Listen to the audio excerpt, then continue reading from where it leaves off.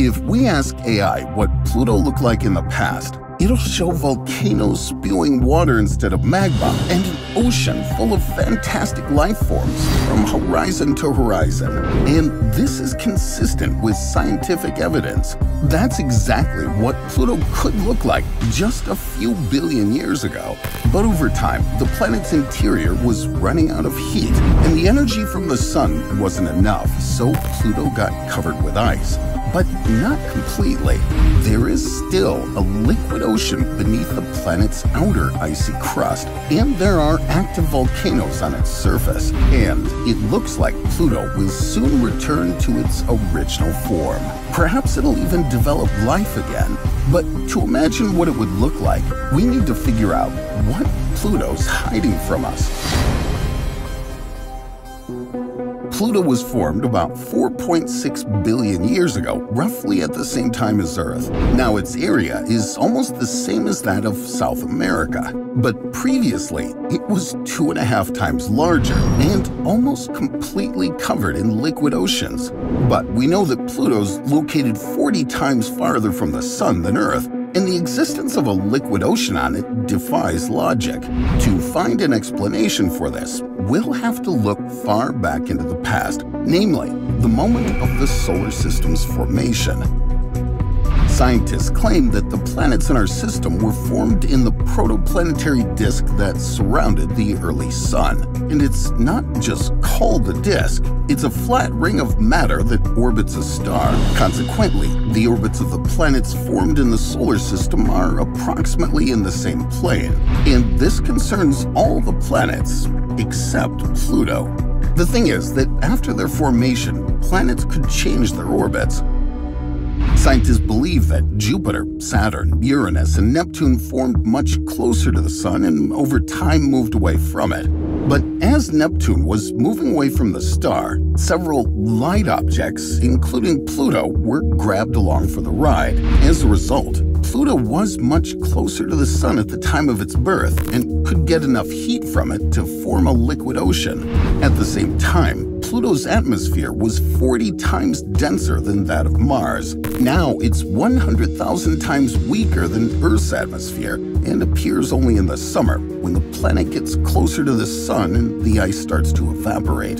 The almost total absence of an atmosphere prevents liquid from forming on Pluto's surface. But Neptune was not the only one to affect this dwarf planet and forever change its conditions. Another disaster for Pluto was the appearance of a satellite, Charon. Charon is only about half Pluto's size, and the same side of Charon always faces Pluto. In this system, it's not the satellite that revolves around the planet, but Charon and Pluto orbit a conditional point, the barycenter, together. Charon formed 4.5 billion years ago, just 100 million years after the appearance of Pluto. Back then, one of the Kuiper Belt objects hit the planet at tremendous speed. Scientists suggest that the Proto-Charon collided with the Proto-Pluto to form the famous Pluto's heart, Tombaugh Regio. That's a zone of nitrogen-rich glaciers stretching over 1,500 kilometers. Researchers say that a few billion years ago, there was an ocean of water. The Proto-Charon hit it, displacing some of the fluid and forming a huge satellite. Therefore, Charon is mostly covered with water ice, and Pluto is covered with nitrogen ice. As a result of this collision, Pluto literally rotates on its side. Its axial tilt is about 120 degrees. For comparison, Earth's axis is tilted by only 23 degrees. Due to this, at the poles of Pluto, the change of day and night occurs once every 124 Earth years. But these aren't all of the consequences of the collision with the Proto-Charon. In 2011, a team of Brazilian researchers calculated that a ring system could form around Pluto. Its rings were supposed to be 750 times smaller than those of Saturn and much fainter. The simulation results of 2013 showed that in addition to the rings, Pluto could also have about 10 satellites. But after the New Horizons probe sent back the images of the planet in 2015, scientists were shocked. It turned out that there are no rings or new satellites in Pluto's system. Only the previously discovered Charon, Nix, Hydra, Kerberos and Styx, principal investigator for NASA's New Horizons mission, planetary scientist Alan Stern, believes that the absence of rings and new satellites is the most surprising discovery of the mission. But if NASA managed to take ice samples from the surface of Charon or Tombaugh Regio, we could make a more sensational discovery. After all, if the ice on the satellite was once a liquid ocean on Pluto, there could be traces of life, and we have reason to believe that in the future, we'll see not just a relief area that looks like a whale, but real red whales on the planet. Today, the opportunity to take a closer look at Pluto presents new mysteries to scientists. For example, look closely at this area. Have you noticed oddly shaped fractures? That's the so-called ice spider, one of the unusual geological areas on Pluto. The longest of these fractures are aligned roughly north-south of the planet and reach 580 kilometers in length. Strangely enough, this spider resembles similar formations on Venus and Mercury, the closest planets to the Sun. Scientists believe that the fractures on Pluto are caused by the fact that its crust rises as a result of heating, as if a volcano had formed there and magma made its way out, lifting soil layers. But there's no hot magma on Pluto, so there can't be any volcanoes. Or am I wrong? This photo, taken by New Horizons, clearly shows the mountains in the southwestern part of Pluto's Sputnik Planum. At least two of them, Wright Mons and Picard Mons, are actually volcanoes. Although the average temperature on Pluto is minus 232 degrees Celsius, so-called cryovolcanoes can form there. They spew not molten magma, but a mixture of water and nitrogen ice, the consistency of which resembles toothpaste. Pluto's largest volcano is Picard Mons. Its height is almost 7 kilometers, and the width of its crater is 225 kilometers. It's almost the same size as the largest volcano on Earth, Mauna Loa. At the same time, Pluto is 6 times smaller than our planet. Scientists believe that these cryovolcanoes formed 2 billion years ago, but the last eruption on Pluto happened quite recently by space standards, only 100 million years ago. But even this is not the weirdest geological phenomenon on the planet. In the western part of Sputnik Planum, Pluto's surface literally turns into a lava lamp. These ice cells, ranging from 16 to 48 kilometers in diameter, are, in fact, constantly moving. They're covered with rough nitrogen ice along the edges, and in the center, they're perfectly smooth. That's because the solid nitrogen is warmed by Pluto's internal heat, becomes buoyant, and rises up to the surface. There, it lifts the ice layers before cooling off and sinking again. These cycles are repeated every 500,000 years. Active volcanoes, fractures on the planet's surface, and churning ice, all these indicate that Pluto is heating up. But what could possibly heat this planet up? Pluto is tremendously far from the Sun, almost 6 billion kilometers away. Light takes 5.5 hours to overcome that distance, and the brightest day on the planet resembles a full moon night on Earth.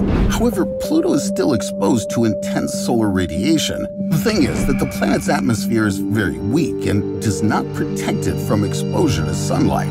Therefore, you can find strange landscapes there. For example, unusual mountains resembling snakeskin, or rocks similar to bite marks. Such relief is formed just because of the sun's influence. The ice that makes up mountains and rocks doesn't have time to melt and turn into a liquid under the influence of sunlight. Instead, it immediately evaporates and leaves strange patterns on Pluto's surface. But even though the sun can change geological landforms on Pluto, that doesn't explain how a liquid ocean appeared on the planet. According to scientists, a liquid ocean of water could have been lurking beneath Pluto's surface for billions of years. You see, at the time of its formation, the planet was not as cold as it is now. Once Pluto was formed, its core could have undergone radioactive decay. It heated the planet from within and formed a liquid ocean of water beneath its surface. Scientists suggest that this ocean's layer may reach 150 kilometers in depth and exist under a crust of ice up to 300 kilometers thick. Over time, the planet began to cool and the ocean partially froze. The point is that when water freezes, it increases in volume. Thus, if you put a bottle of water in the freezer, it can burst. That's roughly what happened to Pluto. Do you remember the ice spider? Possibly, these fractures in the crust were formed just because of the partial freezing of Pluto's underground ocean. Besides, the craters on Pluto don't look like they should. When a meteorite hits an icy surface, it leaves a smooth and sharply outlined bowl-shaped depression at the impact site. Most meteor craters on Pluto have an uneven edge, as if something had stretched them. But that's not all. Scientists have circumstantial evidence that the underground ocean is not entirely frozen. Geological activity can still be observed on Pluto. And it's not just cryovolcanoes. There are also floating hills. These solitary formations of solid water ice literally move across the planet's surface. These hills are only about 500 meters high and are located on the nitrogen glaciers of Tombaugh Regio. Scientists assume the hills freely slide across the surface because the ice under them periodically heats up and moves. This means there may still be a liquid water ocean in the depths of Pluto. And the thing that doesn't let it freeze completely is Charon. Pluto and Charon can be essentially regarded as a double planet system. The distance between them is 19,500 kilometers, 20 times less than the distance from Earth to the Moon. Consequently, the tidal forces affect Pluto more, and the planet is exposed to tidal heating. In simple terms, orbital rotation creates friction in Pluto's interior and heats it up. That's not enough to turn the dwarf planet into a habitable world, but the heat may well be enough to maintain a subsurface ocean in a liquid state. And where there are oceans, there may be life. And as strange as it sounds, Pluto has the right conditions for that. The proof of this is Pluto's red whale. No, not this one, but Cthulhu Macula, the region near Pluto's white heart. It's located along the planet's equator. Its length is almost 3,000 kilometers. The entire area is covered with unusual red deposits, hence its second name, red whale. Scientists believe that Cthulhu Macula formed after Charon. Hide Norigenda, an associate professor at the Tokyo Institute of Technology, conducted computer simulations of the Proto-Charon's giant impact on Pluto's surface. According to his calculations, after a collision of such force, the ocean along Pluto's equator warmed significantly. Over time, it began to cool and complex organic materials formed on its surface, giving the whale its dark red hue. These compounds are called tholins. They can be formed from methane under the influence of ultraviolet radiation from the sun. Some scholars call tholins the chemical precursors of life. In 2009, a group of scientists led by Professor of Astrochemistry Sergio Pilling from the University of Paraíba Valley in Brazil published the results of their experiment. Researchers irradiated tholins with X-rays and noticed that as a result, they received adenine. And this substance is one of the constituent elements of DNA. Just imagine, if Pluto had a suitable temperature, we'd find life there. For Pluto to form ideal conditions for the emergence of life, we need to inflate the sun as much as possible. Now it's a dim yellow dwarf, but in a little more than 1 billion years, the star's luminosity will increase by 11%, and in 7.5 billion years, the sun will grow 200 times its current size and become a red giant. By that time, it'll expand into Saturn's orbit, and there will be nothing left of Earth. While on Pluto, the temperature will rise to a comfortable 20 degrees Celsius. Since Pluto's gravity is 12 times less than Earth's, it'll be difficult for it to form a stable atmosphere. And even though, over time, the gas will no longer escape into space, the pressure on the planet will be much lower than Earth's. Keep in mind that Pluto rotates virtually on its side, and its polar nights last 124 years. This means the temperature there can drop to a critically low level. But given that more than 80% of the planet's surface will likely be covered by water, the temperature there will be stable. Due to low gravity and rarefied air, birds and other flying species are unlikely to survive on Pluto. Their wings just wouldn't be able to keep them in the air, and land animals will have lighter, more flexible skeletons. Because of the scarcity of land, herbivores will hardly be able to survive on Pluto, but predators will thrive. For example, local bears could feed on smaller fish and predators.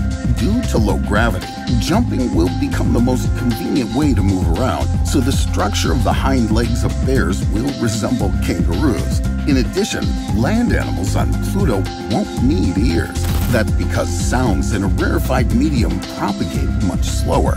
Most likely, the locals will rely more on their sense of smell and sight. Although due to Pluto's size, the visibility range will be less than on Earth, objects in the distance will be seen very clearly. That's because in the rarefied air, they won't be hidden by haze. In addition to bears, small ambush predators can also be found on land. For example, Plutonian wolverines. Their fur will be greenish. The thing is that the atmosphere on the planet is nitrogenous, and that means landscapes will look green even without the plants we're used to. And wolverines use this feature to disguise themselves and hide from other predators. The animal will move quickly, not only on land. Thanks to a leather membrane between the fore and hind limbs, it'll be able to leap from a hill and glide through the air. The gliding membranes will also help wolverines swim faster. The first skill will come in handy to escape from a Plutonian bear, and the second will help them hunt fish. Most likely, land predators will descend into a deep dormancy called stasis to survive the long polar night. After all, their underwater prey migrates to the planet's bright hemisphere, and the temperature will drop below zero. But it doesn't mean the land will remain lifeless. At night, ice spiders will take over the land. Unlike Earth spiders, they won't spin webs. On Pluto, these insects are scavengers and feed on the remains of other animals. But the planet's polar night lasts more than 100 years, and the spiders will quickly run out of food. Thus, the scavengers will turn into predators. Their sensitive eyes and antennae on their paws will allow them to find burrows of wolverines and dens of sleeping bears. Then the spiders will gather in groups and inject the victim with immobilizing poison so that they can then eat it. But the greatest diversity of life on Pluto will undoubtedly be found underwater. In the course of evolution, the local fish will acquire special gas-filled sacs. When a fish spots danger, it'll immediately release the contents of the sacs through special tubules on its body. That'll give it the necessary acceleration to escape from the predator. But most carnivorous species in Pluto's ocean will hunt from ambush. For example, Plutonian sea anemones attach themselves to rocks and shoot immobilizing poison at their prey passing by. Then they extend their long tentacles and pull the prey towards them. But some predators don't need such tricks. These are Plutonian red whales. Additional fins make these enormous underwater animals very maneuverable, and a few rows of sharp teeth leave the victims no chance of escaping. These whales are solitary, but during the breeding season, they gather in small groups and hunt in turn, sharing their prey with other whales. Baby red whales are very vulnerable, so they're under the protection of the group until their fins get stronger. In 7.5 billion years, the conditions on Pluto will be just as favorable as they were back when it was formed, and perhaps this dwarf planet will be inhabited not only by animals. When the sun becomes a red giant, our Earth will cease to exist. Expanding, the star will just absorb it along with other planets. But humanity will have a chance to survive if we relocate away from the sun to Pluto. I wonder what our life will look like there. What do you think?